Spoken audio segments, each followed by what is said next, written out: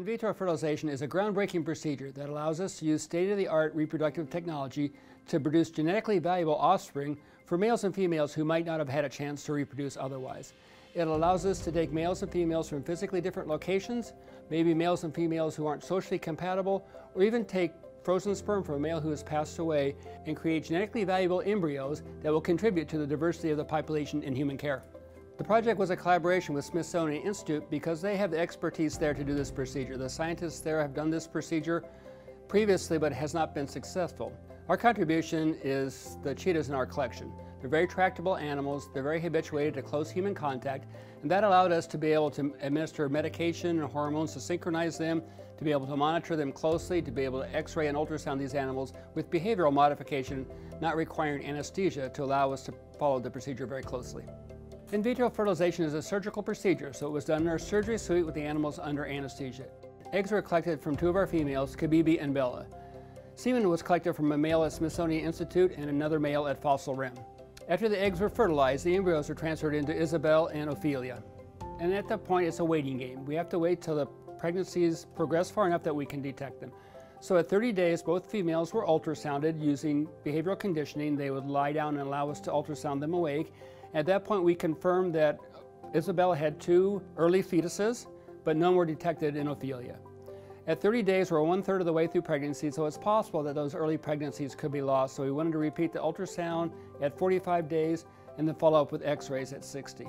So at 45 days, we ultrasounded Isabella again and saw maturing, developing fetuses, again 2 animals that we had seen before. The final confirmation was at 60 days.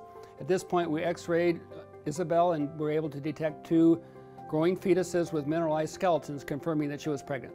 Cheetah births in human care are relatively rare, and this is an important tool to allow us to expand the population and maintain a genetic diversity. Our cheetahs are great animals for this program because they're so well trained. We have an amazing staff that works with these animals day in, day out, and they are trained so solidly for all their medical behaviors. You know, a lot of animals in the zoos, we're starting to work on giving them more choice, making sure that these animals get to have a say in if their blood gets taken or not, get an injection or not. So these guys are so used to working not only with our staff, but other staff too. There's people from Smithsonian could come right in and fit right in because these cheetahs are used to change being normal. When we do these training sessions, it can be once a day, it can be twice a day. We really try to vary it from day to day what we're doing, just so we keep our cats thinking and on their toes.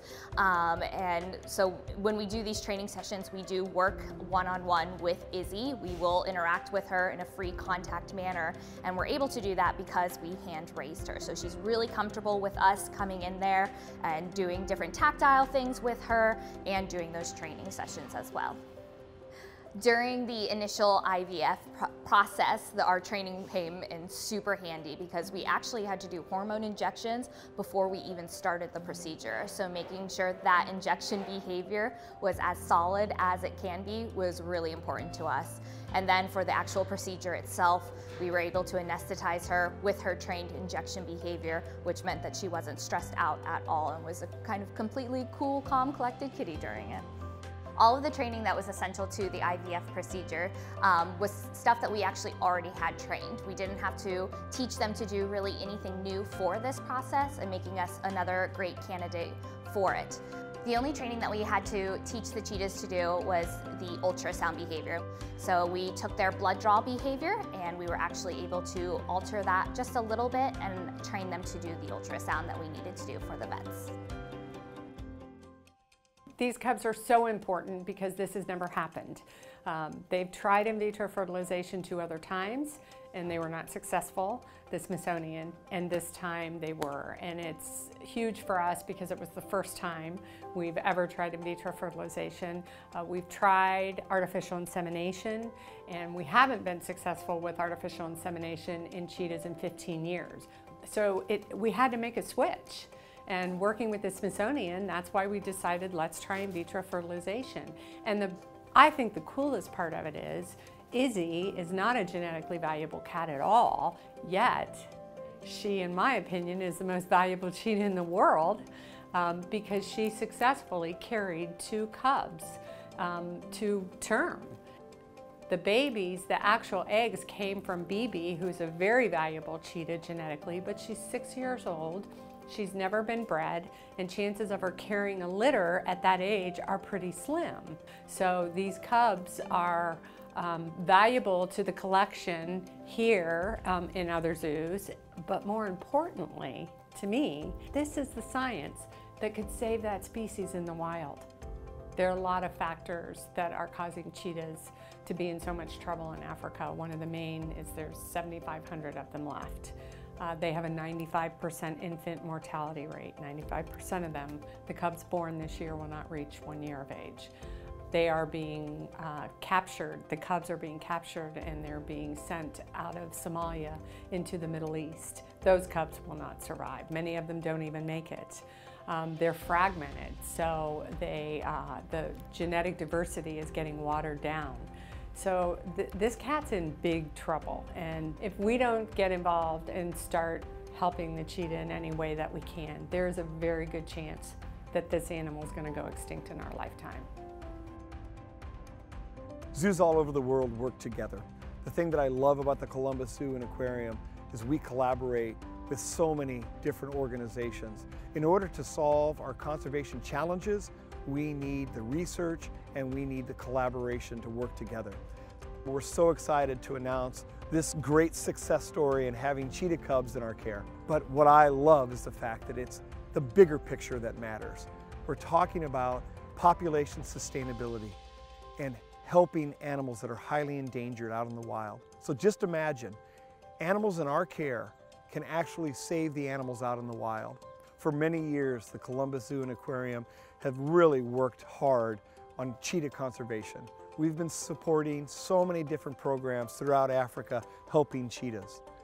But when we talk about this edition, it's a great collaboration, it's a great story of success with science, and it's all due to the passion of our staff and their great work.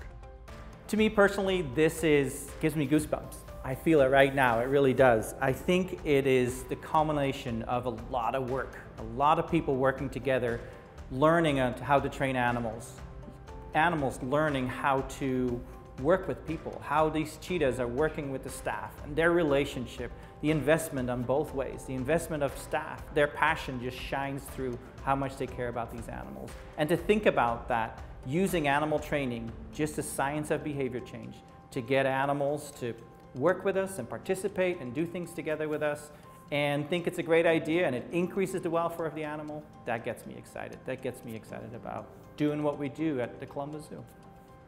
This is a huge accomplishment. I've been working for the Columbus Zoo for 40 years, and it's probably the greatest accomplishment I've ever been part of. This is not something we could have done without the Smithsonian.